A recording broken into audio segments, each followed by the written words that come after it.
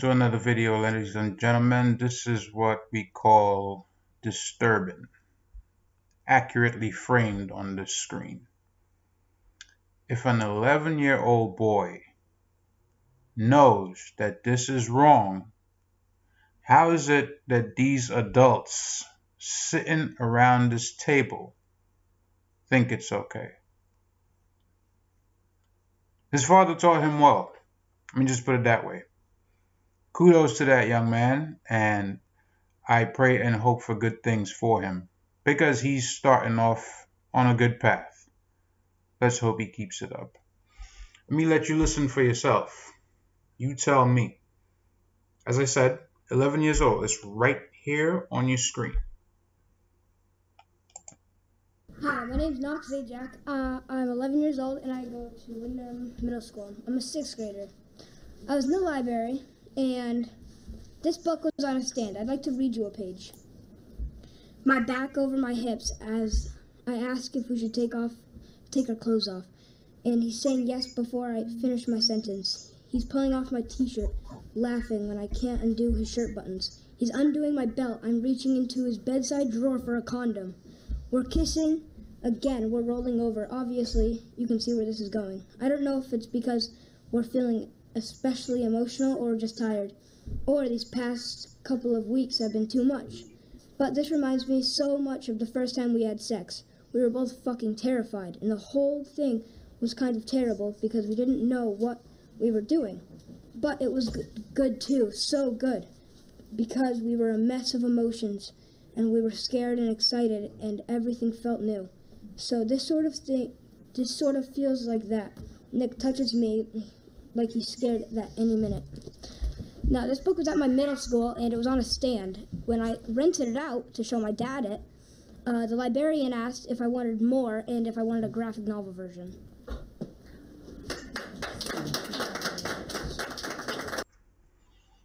So he comes upon this book, sees it, is disturbed by what he's reading, decides to take it out so he could show it to his father. Now, this is a very important point. You have to let your children know that when there's things that bother them, whether it be a person in school, a bully, an adult, material that they come across, they have to show it to you as their parents, and you have to make a determination on what steps you're going to take. I know how it is. We live in a capitalist society. Everybody has to work. People have jobs. People have obligations. However, first and foremost obligation as a parent is your children. All these other things that you're doing for them to provide for them, that is fine. That is all good and well. But these sort of situations, they have to be addressed. And trust me, I am coming from a place of knowledge. I've had to deal with it for at least the last 15 years, particularly with my second son, who is about to be 15. Right? There's all these situations, that happen in school. You either have to take time off from work or go in before you start work, change your shift, all these things. Yeah, it gets complicated, but it has to be done. It has to be. Because you want that child growing up how you yourself came up, or better, giving them all the information that made you the kind of parent you are. That is not the school's responsibility. The school's responsibility is simply to give them the proper tools that you do not have the time for, to be at home, making sure they do their reading, their writing, their arithmetic, geography, science, etc. Right? You have a job, you're busy, understood, fine. That's where the school comes in, right? To give them this baseline education. Everything else regarding how they are brought up, it's on you as a parent. Here's the dad.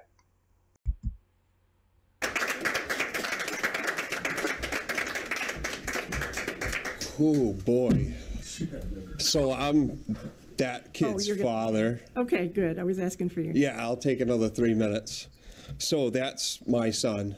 Okay. 11 years old, and went to his library and found that by the entry door of our library, this is the smut that he is finding, all right? I don't care whether it's gay, straight, bisexual, whatever the terms are for all this stuff, doesn't need to be at our school. Doesn't need to be at my 11-year-old's library. And then as far as genderqueer, I've got a son in the high school as well. And this is bullshit. We know it, all right? We do not need to be having literature that's showing boys how to suck dick, all right? I'm very, very frustrated about it, okay? And you may think that schools know the best for our children. You know who know the best for our children? The parents. And if you remember this, I was here last year talking. As I said, it is on you as the parent.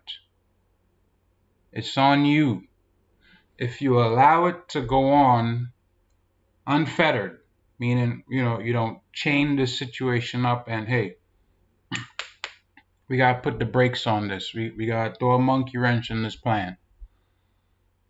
Right? Whether you have to speak to, if it's something that's school-wide, you have to speak to other parents. You have to attend the meetings. You have to stand up and speak out. This is what I was talking about a few videos ago.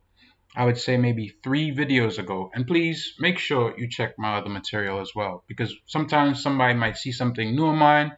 They might feel like, oh, it's a new talking point. No, I've been on this subject. Just look back. You'll see for yourself. But you have to address it. You absolutely have to. If you don't, you're part of the problem. You cannot, and when I say bystander effect, you cannot assume that, okay, I'm not going to say anything, but I'm pretty sure somebody else is going to say something. That's what the bystander effect is. But that person is thinking, hey, you know what? I'm not going to say anything, but I think somebody else might say something. And it goes on. Everybody's standing by watching what's happening, assuming somebody else is going to take action. Somebody else is going to do something. And in that video, I had also mentioned the Milgram experiment. Right? Let's say you have a room full of these people with little machines in their hand, and all of them being told, hey, you got to press this button on this machine, and it's going to deliver a shock to somebody else. And every minute or so, we're going to up the voltage, and you have to deliver a shock.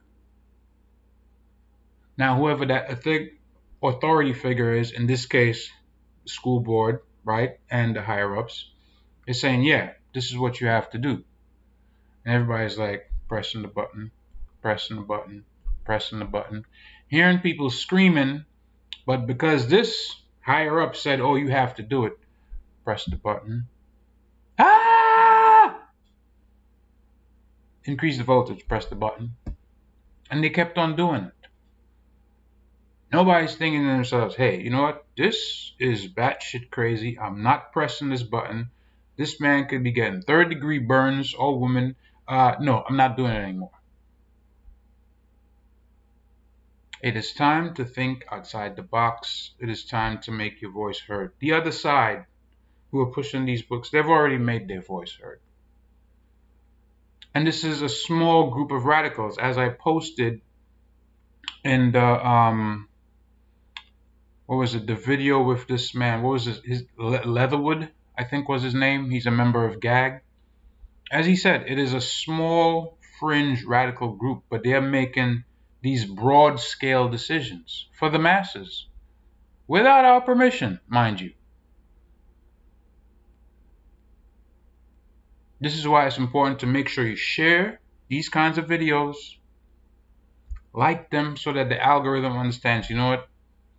Yeah, people actually want to see this. People are actually concerned about their children. People don't want their children being raised by the system in a way that they're not comfortable with, or a way that they don't feel appropriate.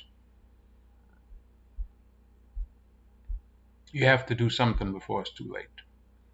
You can start by sharing the content and liking it. Obviously, subscribe to the channel. Until next time, I'm out. Peace.